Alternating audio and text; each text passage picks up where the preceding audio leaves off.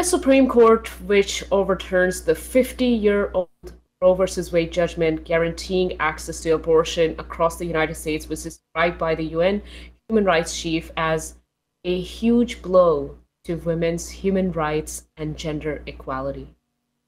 The sheer amount of tech tools and the knowledge required to discreetly seek an abortion underlines how wide open we are to surveillance. In the post-Roe era of digital privacy, a moment that underscores how the use of technology has made it practically impossible for Americans to evade ubiquitous tracking.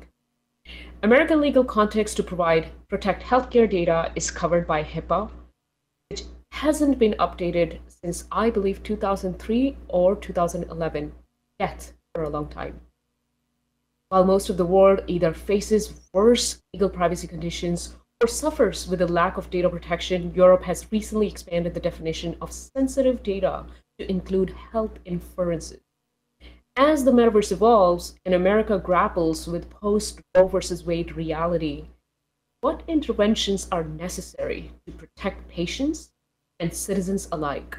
What role can organizations, regulators, doctors, and citizens play at this juncture? As a woman, as an American, and as the cyber guardian for this tech ecosystem, I'm really looking forward to this next panel. It is essentially one of the most important conversations of our times, as these wonderful women, some of whom I have had the honor to work with, discuss privacy, Roe versus Wade, evolution of the metaverse, and future of healthcare data protection. On this panel is first Veena Somareddy, who is the CEO of Neuro Rehab VR, a VR healthcare startup that builds virtual reality therapy exercises for physical therapy. Her accolades include being recognized as the top innovator in North Texas, Fast Company's World-Changing Ideas honoree, and featured in Forbes and Cosmopolitan. She's also the recipient of a National Science Foundation grant and one of the top 10 startups chosen to participate in first Amazon Healthcare Accelerator. Using her many years of research and development experience in VR and AR, she's helping to connect technology and healthcare to enhance patient care and rehabilitation outcomes gradually. Thank you for that introduction, and Sure. I'm really honored to be here today. Thank you, Veena. And next is Julia A. Scott. Dr. Julia A. Scott is the Brain and Memory Care Lab Director at Santa Clara University. Dr. Scott's research program utilizes external partnerships in healthcare to develop projects at the intersections of neuroscience, medical imaging, and virtual reality application. She received her training in neuroscience at the University of California campuses. She has published widely on normal and abnormal neurodevelopment and brain aging. Dr. Scott is translating her BCI VR research into digital health application. She co-founded Gambit Labs in 2021 to empower youth to take the lead in ensuring their own well-being by developing specific cognitive skills underlying healthier habit of mind. Dr. Scott has also assumed executive lead role today with Medical XR Advisory Council by XRSI. Thank you, Julia. Thank you so much for doing this courageous discussion. And next on the panel is Paula Pando de Hill. I hope I said that correctly. Is an attorney in the United States, admitted to practice in law in California and Guatemala, her home country. She holds a master's degree in computer and communication law from the Queen Mary University of London and is certified information privacy professional CIPP in both the US and the EU. With over 10 years of experience, she has worked as an associate at top 3 Central American law firm, as an independent consultant and assistant manager at UCLA's Information Practices Department. She currently works as a privacy of counsel and advocates for Palacio Abogados and Consultor.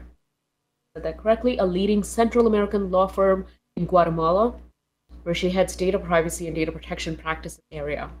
Paula's fierce passion for privacy, advocacy, and children's rights led her to become XRSI's Child Safety Legal Advisor. She also serves as a leadership advisor to DDDX3X Foundation, a diversity and inclusion task force advisor for apraxia kids, and independent special education advocate. Last but not least, moderating this remarkable panel, Deborah J. Farber,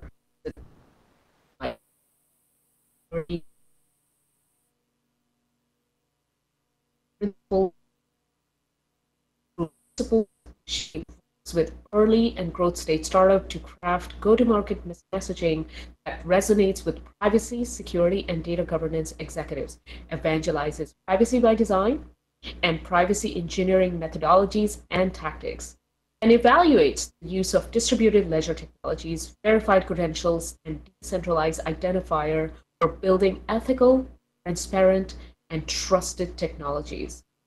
Deborah thrives when she pours her passionate energy into building ethical ecosystem and communities. She brings her industry knowledge and ethical rigor to the world of XR as XRSI's Privacy and Safety Program Lead and XR Privacy Advisor. Previously, she has held privacy and security leadership roles at Amazon, AWS, Big ID, Visa, TrustArc, and IBM. Thank you, everyone, for being part of this historic moment. And thank you to these amazing women for their courage and their intellect to confront one of the most challenging issues faced by women today in the digital and the immersive era. Deborah, and all of you, please take it away. Wow. Well, thank you for that introduction, Kavya. I really appreciate that. I am delighted to moderate this panel today with these incredibly knowledgeable women. And so I guess we'll dive in because there's so many things to talk about. We could have separate panels on each topic, but we're going to try to set the scene first from a legal perspective. Earlier this year, as Kavya mentioned, the US Supreme Court's decision in the Dobbs case has overturned Roe v. Wade, and that eliminated a constitutional right to abortion, among other things like privacy generally. Many states have responded with laws that make abortion illegal in many or most circumstances. So Paula, before we turn to the application of this issue to the metaverse, can you first give us your legal perspective on the risks that girls and women will face as a result of this Dobbs decision? Yes, thank you, Deborah. Thank you, Kavya, for that amazing introduction. So let me provide a little more background for those in the audience that might not be as familiar with these cases. Roe v. Wade's case brought up Supreme Court 50 years ago, like Kavya shared, and it decided that the US Constitution provided an implied right to privacy, protected a woman's right to choose whether to have an abortion. So the ruling on Dobbs, it overturned Roe, declaring that there is no constitutional right to an abortion, and then returned the authority to regulate abortion to the states. So the impact for girls and women with this decision is that a basic part of women's healthcare rights has now been banned or criminalized in at least 13 states as of statistics in October, according to a research presented by Jeff Jockish during Privacy and Equity Conference. The number is expected to rise to 26 states implementing these total or near total bans. This means girls and women in the US also lost their constitutional right to privacy, because in the US there is no express federal constitutional right to privacy, and the legal landscape is addressed differently across different industry sectors. For those of you that have been participating, on Saturday, Human Rights Day reminded us that the right to health is a basic human right, and it includes the right to control one's health and body, including the sexual and reproductive health and rights of women and girls without interference. In a post-Roe world in the US, women are no longer afforded equal rights to health. So, as it was mentioned before, privacy is addressed differently across different industry sectors. So as of today, we're talking about healthcare. So let's see how privacy and security of healthcare data of an individual is regulated in the US. So first we have HIPAA. This is a comprehensive federal law that creates national standards to prevent certain health information, referred to as protected health information, or PHI, from being disclosed without a patient's knowledge or consent. So its requirements are implemented through a set of rules around privacy and security of PHI, process for purposes of payment, treatment, and operations related to healthcare. So the main issue with HIPAA rules is their narrow scope, because they do not apply to health information maintained by anyone who isn't a covered entity or its business associates. So following the Dobbs decision, the OCR, which is the Office of Civil Rights, issued new guidance addressing HIPAA's protection of reproductive health information.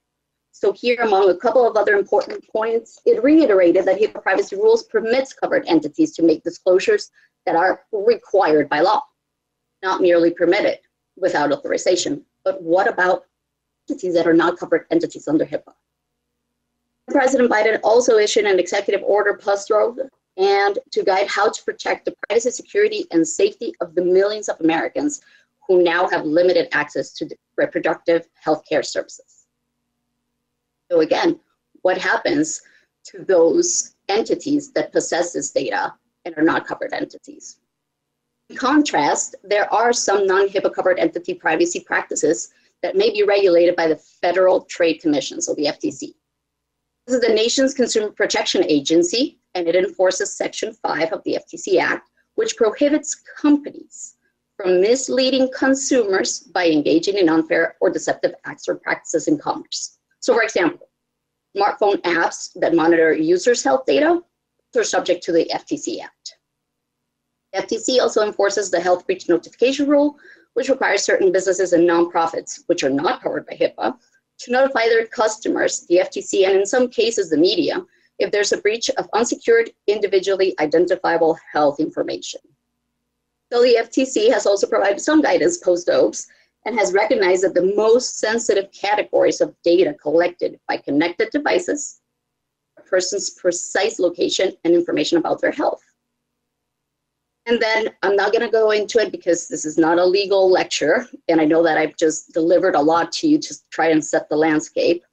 But there are also some entities that if you've been following today, it was mentioned earlier, that may receive reproductive health information from individuals, and they both fall outside of both HIPAA privacy rules and the FTC.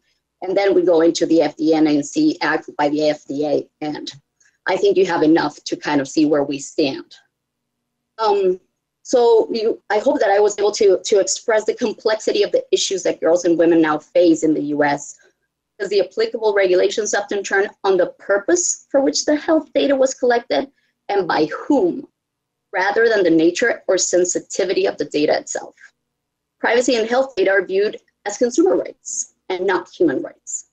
So what happens to health data that falls outside of these purposes? What about health data inferences that can be made by personal data that might not be initially obviously related to a human's reproductive health information? It can be derived with enough data points from the collection of massive amounts of personal data without a specific purpose.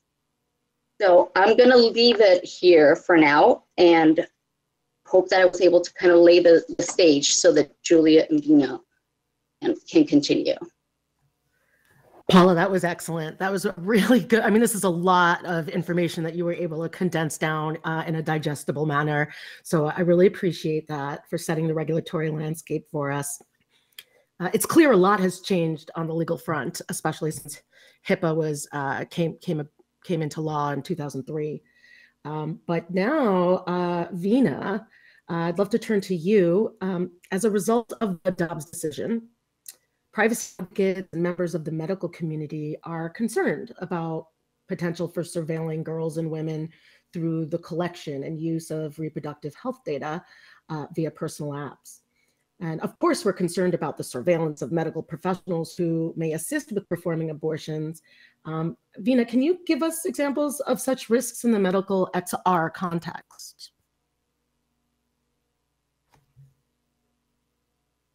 And don't forget to unmute. Yeah, I could not hear the last part, but I'm guessing you're asking about other areas with it. Yeah, if you can give us examples of risks to like the doctors or the potential for surveilling girls and women through the collection and use of their reproductive health data as applied to the medical XR context. It's breaking in and out, but I can add my thoughts to this one. Thank you so much for all that information. Paul, that was really good. In general, now we understand what happened with Roe versus Wade, and we kind of have a template as to it's more of a cautionary tale for us to make sure that as we build these environments and as we work on the next generation of the metaverse, we have to think about what could happen when different parties come with access to the health data that can be accessed through the metaverse. So in general, privacy risk in virtual and augmented reality can arise from like collection use of personal data such as location, biometric, and health data. So these risks can be particularly acute with extended reality where sensitive information can be collected. And especially we work with a lot of vulnerable population with people who have had strokes or brain injuries, spinal cord injuries, and sometimes they're not able to consent to the data that's being collected. So it's very important to make sure that either we do not collect the data or they understand exactly what's being collected and have control over that. And as more and more of the metaverse is getting into training and PT, and also in the PTSD area and stress and anxiety therapy, which has boomed recently, especially in the military side. If they come out of the military, they could be, if there is access to the data that, while they were in the DoD, that would be bad for, being able to get insurance in the outside world. So that's something that we haven't probably thought about, and in all of us having access to data. So we've had instances where people who have had a stroke are not able to drive. Their driving licenses are taken away and only can get their licenses back after they go through a series of tests and then go back to the DMV. So it's already hard for a lot of people. But then there are other areas where, insurances can be denied, or it could be higher because of the data that they've had, these institutions have of that person. And as the metaverse starts to permeate into more telehealth and psychiatry, it's really important to understand both for the health professionals and the patients to make sure that the data that's being collected and having access to it, and also understanding what it is, so that either the clinicians or the patients are not at risk.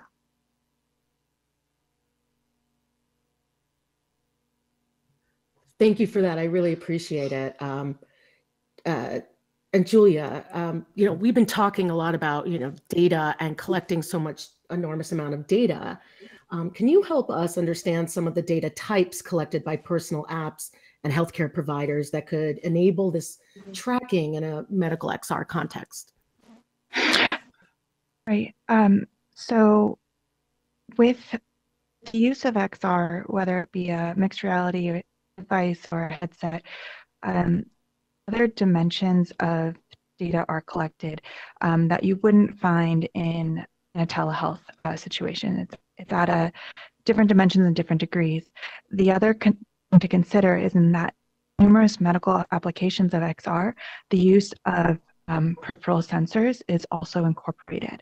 So when you put that together, when the device you're using has electrodes and light sensors and different types of cameras, in combination with being on a connected device, it expands the complexity of the type of information and the inferences that can be made from it. So if we take, for example, the Omnicept that Dr. Spiegel spoke about earlier on, which is being used in a point of care system, which is not matching it to a particular person in that context in a point of care. But if that device was then used in a remote setting at home with the Omnicept, what data that would be potentially breached is with the eye scanning, it's going to be eye position, the eye tracking, the pupillometry, which is giving you cognitive load. You're simultaneously measuring heart rate in order to add that variable to the. You have all of the spatial information about how someone is moving around in that space. If we're considering a device like the Quest Pro that's coming out with or any other mixed reality device with body tracking, you now have information about the physical space that they're in, a mapping of their home, if you're using it in a home setting, and the behavioral patterns that will emerge in that space.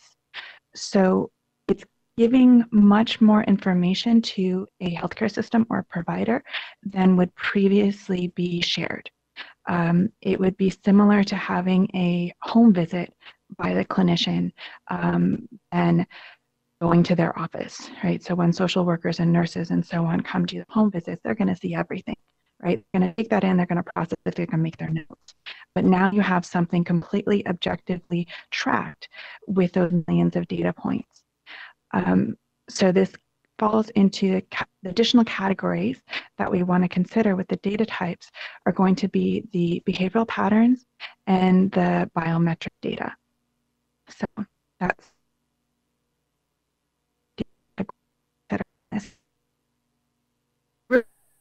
and so, with more of this tracking, it appears, if there is data about, women and girls or even their caregivers and what they have access to, that's more potential for this information to be breached by third parties who have access to it, or if police ask for a subpoena, or are there areas, like when it comes to data collection, are there areas or specific data that's collected that worries you in a post-Dobbs world specifically?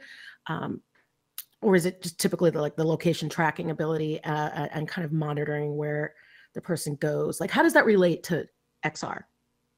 Or how can it? What I think, sorry. Whoever wants to jump in. I was gonna ask that we can to both answer as a follow-up. I would say, just to add quickly to what Julia said, it's almost like you can create a digital twin, an identity of that person inside of the metaverse world. And as this takes off and becomes mainstream, there needs to be new revenue models. And the revenue models that are being accessed right now is ads, because that has worked really well for a lot of companies, and that'll probably start to permeate into the metaverse too. And as we have seen previously, all of these companies create a profile of you to understand what are your likes and what you don't like, and give you the right kind of ads. And now they have even more information to do that with spatial mapping, biometric data, hand tracking, and all of that. And then recently, when it comes to third parties having your data, which now, like I said, with Microsoft, I had to connect it to my Microsoft account, link it. I had no choice. Now there is more information there, and third parties. Previously, what has happened with one of the companies out there is a tool that hospitals were using to, understand patient information. That patient information was leaked to the third party company. So now they had information about patient health conditions, doctor appointments, and also medication.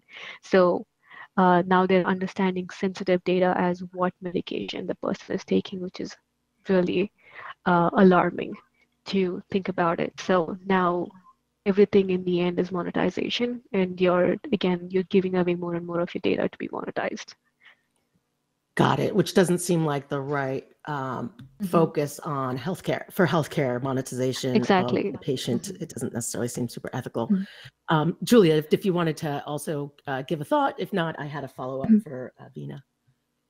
I would say that the new component here is the additional things that can be inferred from the constellation of data. So if you're trying to, someone is trying to figure out if someone is progressing through a pregnancy, you can figure that out with body tracking. With the gestural control, it's not just the gestural control, but the body tracking in general as posture change and other proxies for true medical information is inherently exposed in the usage of these platforms and the applications. So that's where I think there are new threats. There would be the same threats we see now. Like I was noticing on Alt VR, there's different meetup groups on different topics, right? The risk there of who you're meeting with, what things you're interested in the metaverse, that would carry over to the similar ways that we use the internet. But the biometric data is that new added factor where new confident inferences can be made. That's what I wanted to add there. That makes sense, including biometrically I think this is inferred so data. new. It's hard for us to understand what can be done with biometric and behavior of your behavior in the metaverse, how that data can be used. It's still very Exactly. new, If I but I'm can, sure as we go forward, Deborah, we wanna will jump in? understand that better. Go for it, Paula, if you Yeah. wanted to jump in. Yeah, I just want to jump in. Like we already see with the latest decision by the Court of Justice in the EU, we're talking also about unstructured data, right? The health data inferences that can be made because they just expanded their own definition within GDPR of what sensitive health information, now that you're talking about data categories, right? So because now they have this determined that certain data can be used to infer a sensitive piece of information, even if it's unstructured. So in this specific case, we're talking about the publication of the names of the spouses of certain people was able to determine and provide an inference of their sexual orientation. So just with what Julia and Veena are sharing, it is absolutely scary, the amount of health data inferences that could be potentially linked to reproductive health data happen with just the sheer amount of data that is being collected. And that makes sense. And as a result of, biometrically inferred data and even psychographically inferred data, we at XRSI, as my introduction, I'm the program lead for the privacy and safety program at XRSI, and we have come up with a taxonomy of some new nomenclature that's needed for the XR space, and we came up with a definition that matches, the EU definition as well, but we came up with our own that you could find on our website for biometrically inferred data. For XR data, what does that mean? As well as, psychographically inferred data. So, definitely an area to pay attention to, whether we're talking about, a post-Dobbs world, or any other related risk in the metaverse. But did want to, plug our good work here at XRSI. And then Veena, I wanted to turn to you actually and ask, what stakeholders in the medical XR ecosystem have access to this health data? And, what are some of the concerns that you have regarding the high volume of data collection about patients in the metaverse? Sure, yeah. As creators of these environments and being in the healthcare space and selling our applications, even us and other companies to the hospitals, that one of our concerns is always to make sure that we are not collecting any PHI, and that's how we do it.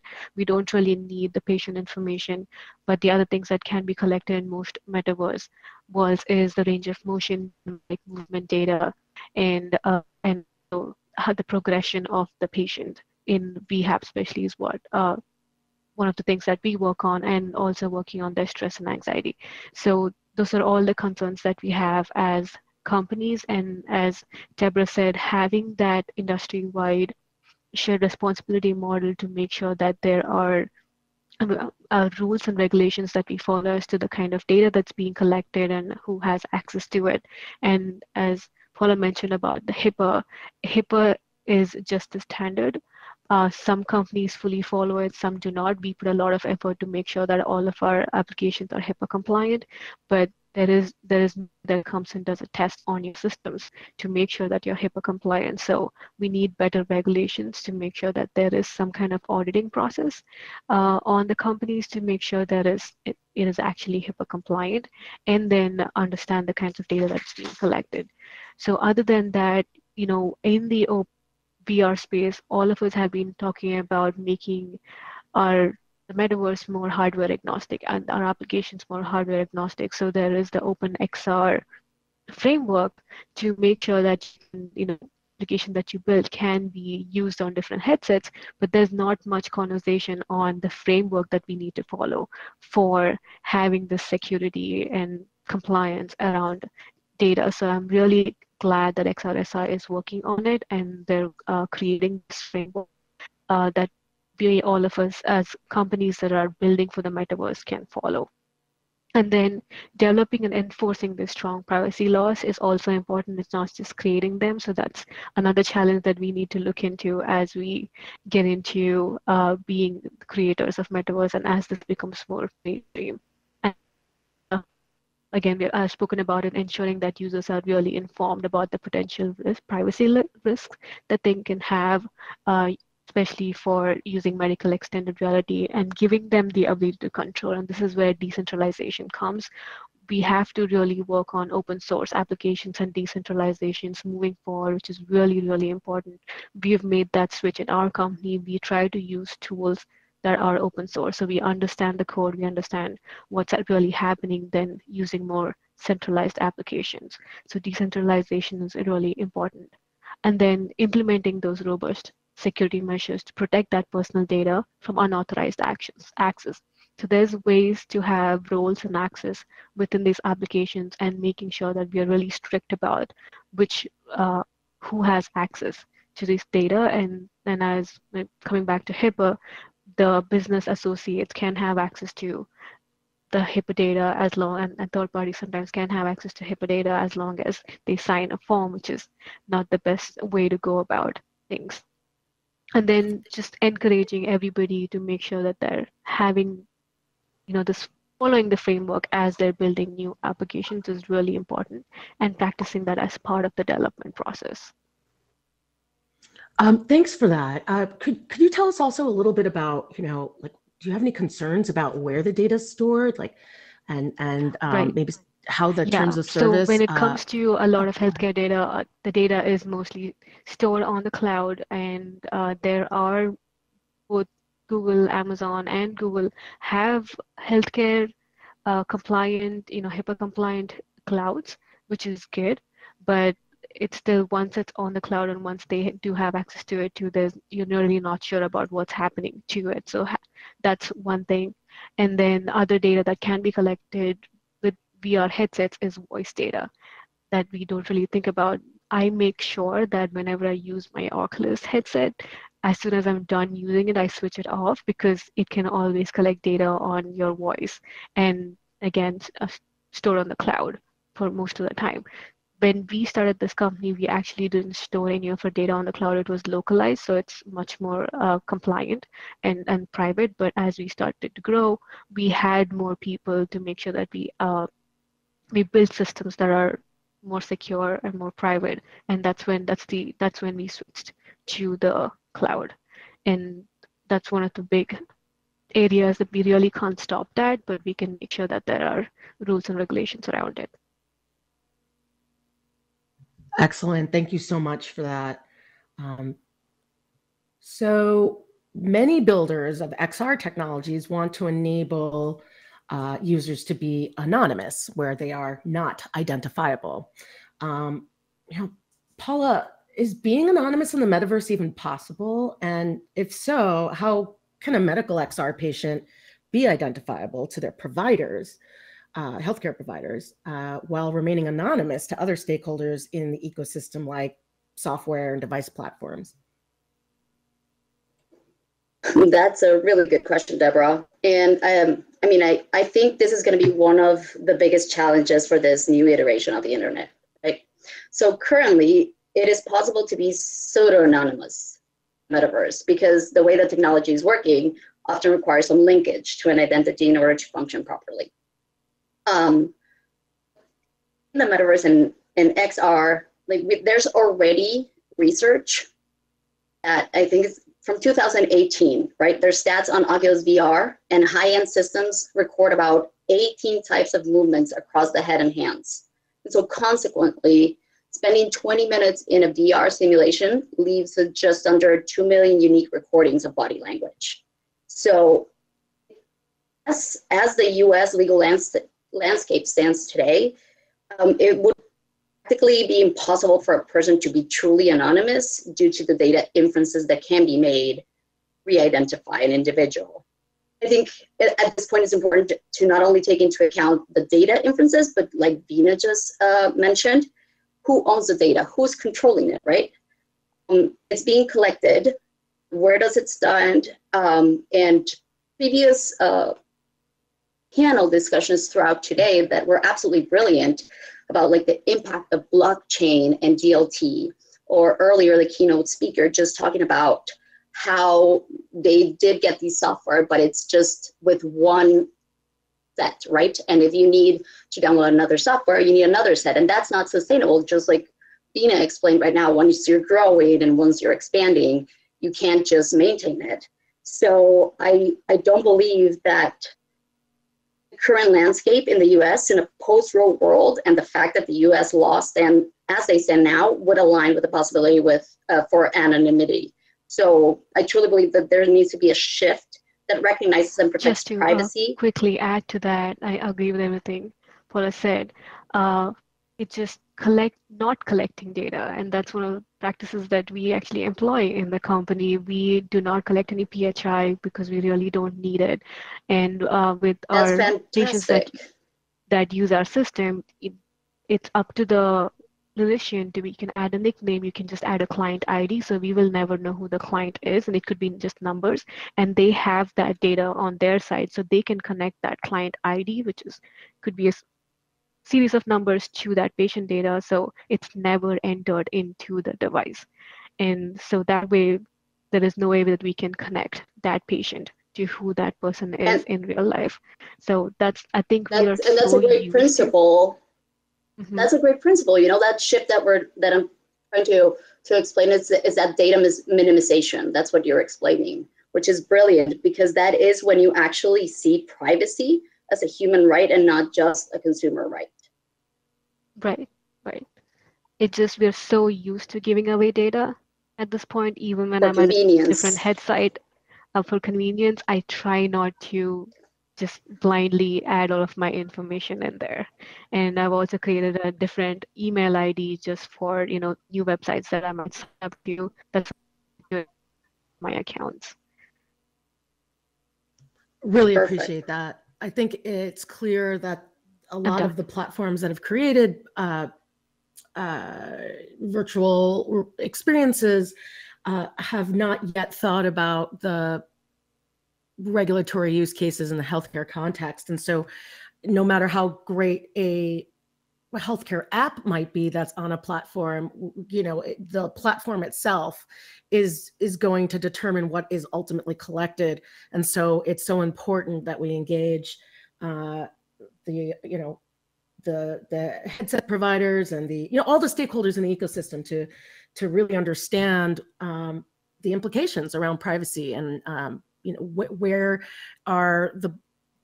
are we building for the metaverse that there's no supporting law for, or that clashes with current laws.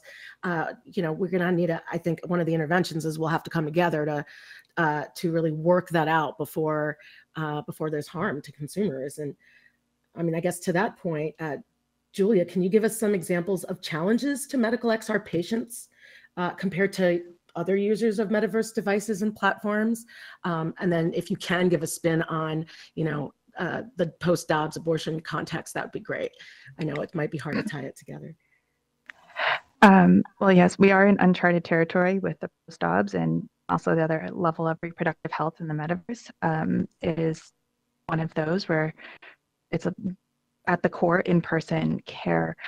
I think where there are new challenges with the medical XR and privacy here is that transformation of telehealth to a metaverse. And there are companies established in this space like XR Health, House Call VR, that are creating that metaverse space for clinicians and patients to meet. So that is what would normally occur within the privacy of the doctor's office. We have models of this now in telehealth and the Zoom calls or phone calls. Now with it being transformed to at a point of an avatar interaction, there's the need for that verification of identity. We just talked about anonymity with a single solution application for a specific condition, something that's prescribed to you. But then there's the actual healthcare delivery platforms that are on the metaverse, and that identity verification of who's on either end is that authenticity is central. And the involvement of other stakeholders that are involved, if it considers the patient and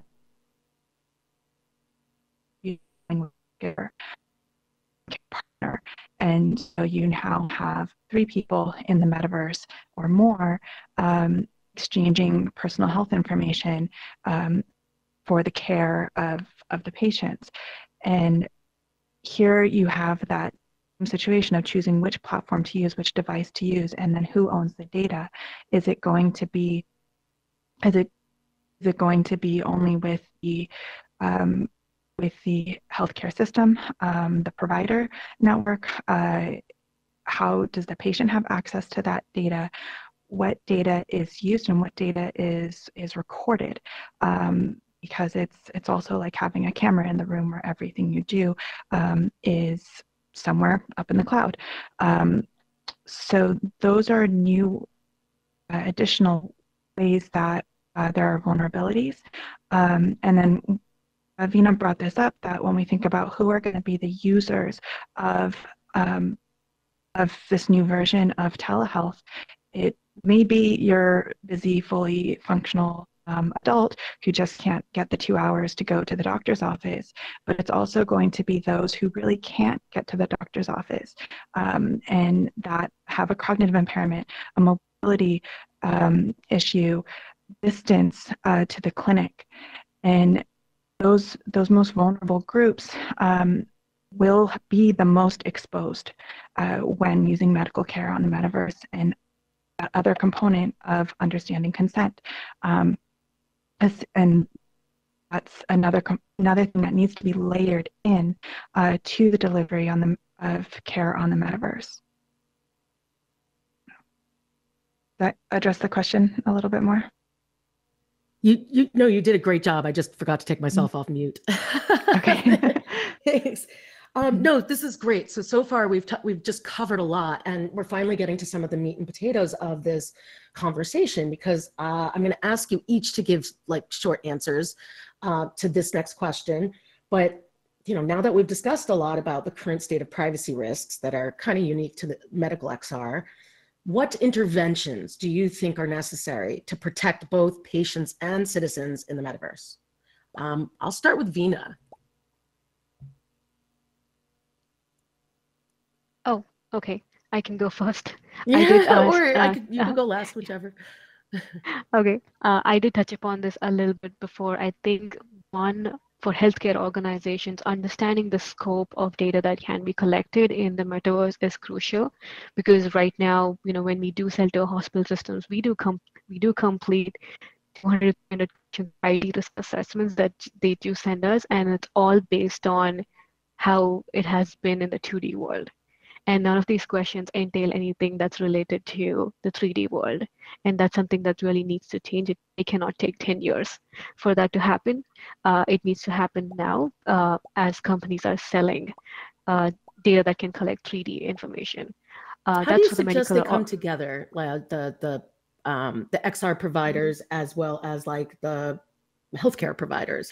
What kind of forums? I mean, XRSI is a perfectly great one, right. But maybe for that's the thing, it does not exist at this point. XRSI is a good one. I don't think healthcare, together with the organizations that are about 2,000, 3,000 hospital systems with hundreds of locations each just in the United States, it's really hard for them to all come together and agree on something. We've understood that previously, when it comes to digitization of EHR data, it took a long time for it to actually happen, and now everybody's kind of on board. It's done. It took a long time, but I think it's a way for the chief information officer, the chief security officers of these hospital systems to kind of come together and understand this is going to become mainstream. We need to form some kind of framework and educate themselves on what is it. And it's all responsibility of the creators and companies to also work with them and regulators to make sure we're creating these frameworks that we can, one, we should be able to implement them. It cannot be that complex that as a startup or a small business it's not implementable, but start somewhere and then kind of add on top of that. So that's something maybe XRSI can take on, but at this point don't think it exists. Other than that, working with regulators understanding the data and the privacy risk of the metaverse. They've done a pretty good job right now with FDA understanding that XR is beneficial to patients. So there has been a CPD really out for physical using virtual reality for physical therapy and behavioral health, which is really amazing for the whole ecosystem, the healthcare space as a whole. I'm glad FDA is taking that on. So, Excellent. Well, thank you so much for that. sorry. Oh, yeah, I can stop right there. Yeah. Did you finish? I'm so sorry. I couldn't hear. Oh, no worries. And I think just, with the citizens part, just having control over your data and understanding what's being collected, I think all of us would be happier to understand, what's being collected. I think that's the fundamental part that we still need to work on.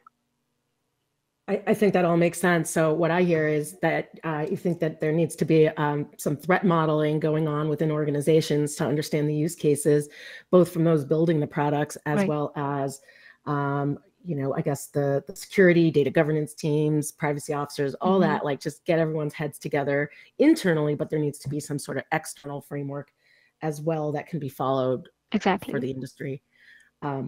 Awesome. So I'm going to ask the same question to you, Paula.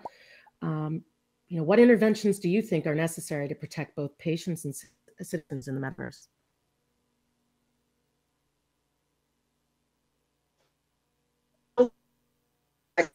Just go back to really understanding privacy, right? So there needs to be new standards that embed privacy by design and privacy by default to medical XR.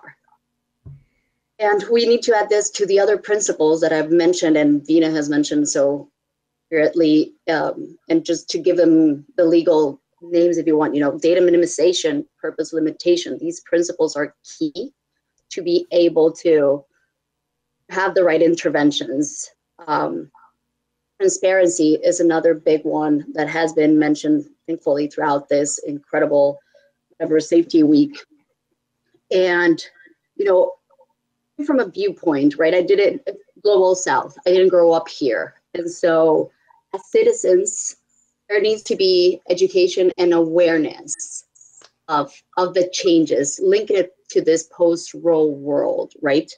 That rights have been diminished. There's less rights for women and girls in this country now. I grew up in a country like that. And you look up here and think that things are going to be different. So there needs to be awareness, participation, education, and having hard conversations like we're doing today. Thank you. I really appreciate that. And I totally agree. Julia. Yeah, I think Veena and Paula have covered most of the topics. I'm trying to come up with something original here. But what I would want to see in like the next generation of metaverse integrated in the healthcare systems is that there becomes a department and a position to actually manage that component of it that doesn't exist right now. So when it comes from the usage of metaverse for the providers, for the clinicians on how to use it in the safest way possible, and then also educating the patients and the users on those same topics, and to put in those guardrails at the implementation stage. But I think it's going to require more than the current IT departments and nurses. And so much falls on the nurses and the social workers, and being a metaverse privacy technologist is not in their job description. So I think that's the additional component that will come in the future. I think you just just shouted out created a yet. new title. Metaverse privacy officer. I love it. Yeah. I think a few people in the room have that title right now. Well, Yeah. so with that, I was going to ask another question. Actually, I'll just pare it down and make it a follow-on for you, Julia. What about citizens? What can citizens, like just your everyday person or even doctors, you know, just taking off my more legal focused hat where I'm looking at the obligations of those who are creating the software or hardware and or the regulators who you know, we want government to potentially regulate. What about just your doctors and just everyday citizens? What role can they, you know, play at this juncture when it comes to the metaverse and managing risks of, you know, around location data and any risks there? Yeah, go ahead. I think one component is in inviting them to the table with the builders and the regulators, that they need to be involved in those companies. And we see many examples of that in the network here, but that they are central in being that check on how it needs to be used, where, you know, what are the essential components and what are peripheral and just add more risk. So I think that's a key component of it. And then I think another lens that we can apply to this when we're looking at this intersection of healthcare and then data protection in the design of these systems and the selection of which applications to use as interventions or treatments is through the lens of invasiveness. When we're looking at other aspects of medical care, you have your least invasive to most invasive approach to solving the problem, to treating the disease. So one aspect of invasiveness is invasiveness of privacy. So adding that to the criteria of how things are selected for usage in the formularies, and essentially formularies, digital formularies. So that's what I would say. That's absolutely true. I agree that we need a lot of stakeholders at the table, and people should really be aware of the risks of this technology that they're using, even in the healthcare context. Okay, so we're at the Q&A portion of this panel. Please click the raise hand button if you are within the Taj Mahal metaverse, and ask away if you have any questions.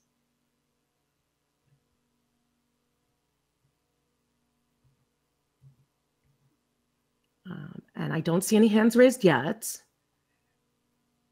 but Kavya, maybe you have a question teed up. Oh, wait. Yeah, hey, first of all, yeah, thank you once again for, you know, taking this challenging subject and dissecting it and then reflecting over what is to come, what we need to expect.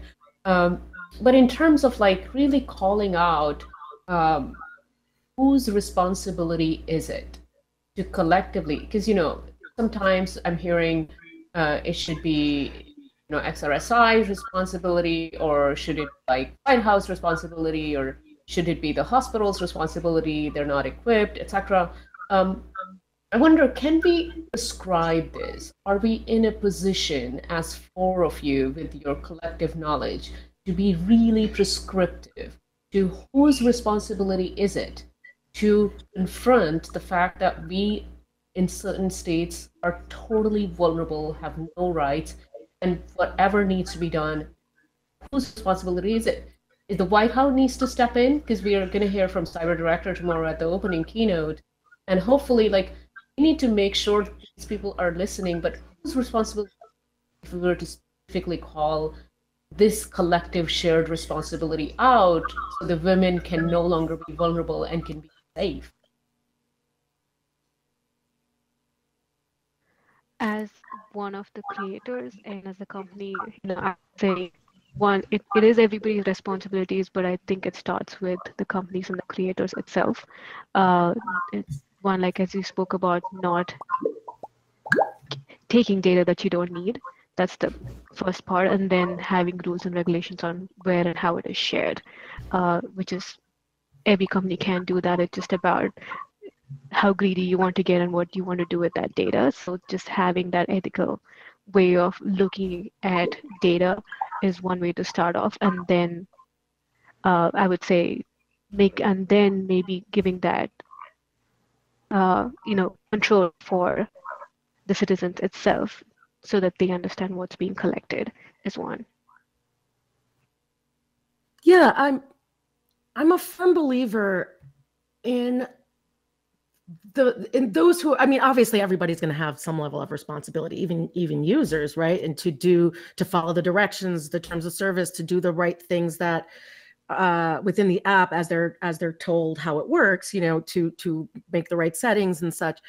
So everyone's going to have their own set of responsibilities, but I think we need the builders of the technology and all those stakeholders to threat model for how data is used, by whom, under what conditions, because you can't architect your applications without going through that process. So if you're not threat modeling for physical safety based on tracking of location data, then anyone who's using that product won't necessarily have controls in place to adjust for that, because it was not thought about, which is why threat modeling is so important. So I definitely agree with what I think who said before, that you're get the security people, the data governance folks, your privacy people, your accessibility folks, get all the right stakeholders at the table in a commercial sense, so that you could have that conversation before you even build the product, not afterwards. You can't just bolt security and privacy and safety on afterwards. So that's my tidbit. That's my words of wisdom, is we're going to need, in order to keep companies ethical and actually adhering to human-centered design, right? Not about ad-centered design or what's the best way to make money off the backs of patients, right? Like, the point is that you have humans at the center, and we should respect their choices, and about how data is collected, if data is collected, when it's collected, for how long, all of that. That all starts with the source of the data collection. So that's important. But we need the regulators too, to be able to, set a baseline of what is acceptable. And it would be great if they work together on a global stage, so that we can have interoperability. Lawmakers, because we're talking about women and girls' health care rights. These are human rights. These are basic rights. And if they are not protected, like you're saying, yes, the creators and everything, they need the standards, they need the guidance, they need to embed privacy by design and privacy by default. And like Veena mentioned, and Julia, we need to get all the stakeholders at the table. But there needs to be law that protects these rights, like the one that was just passed yesterday for protecting same-sex marriage. That's the reality. We need to protect women's health care as a human right, and there needs to be law for that. Thank you. And to maybe end this panel, what do you think, Julia? I wanted to underscore what Paula said, that we can't leave out the government aspect of this, and not just regulatory policy or guidelines, which at the end of the day are in one way voluntarily, or other ways you can work around it, but enforceable laws. Exactly, enforceability. Without consequences, without some authority over private sector or even public healthcare systems, things will inevitably go amiss. So that importance of enforcement can't be ignored. Thank you, everyone. I think that closes our panel. It looks like we have 1 minute left. And with that, I just want to thank everyone for coming today and listening to what we have to say on this incredibly complex topic. And there's our 1 minute left. So does anyone have a word of wisdom that they'd like to add on the stage? Just shout it out with our 60 seconds left. Okay, maybe not. So we'll just we'll look pretty for you. Actually, Oh, go ahead. kind of cut out in the end. I actually don't hear what you said. Oh, I just said if we have like 20 seconds left. So if somebody wanted to say, you know, you had another thought you wanted to leave the audience with, go for it. Just shout it out. Oh, got it. I just want I to did have a, thank yeah. this panel, these incredibly talented women that are leading Medical XR. Thank you, Julian. Thank you, Veena, for everything you're doing. Indeed. Yeah. Same here. Like, thank you, Julian, I Paula, just and want also to- Deborah. Yeah, I'd like to add, even though a lot of this was on the threats and the bad things that can happen, to not walk away scared of the medical metaverse, that there's still so much good that comes with it, and so much added value to everyone involved. So Excellent point. didn't mean to scare you I'm guys. optimistic. And let's leave it on a positive note. as well. While there's risks, we can surmount them if we bring the right people to the table. So great clarion call right there. And with that, I think we bid you adieu. Everyone. Thank you. Amazing. Thank you, ladies. And now, as we conclude,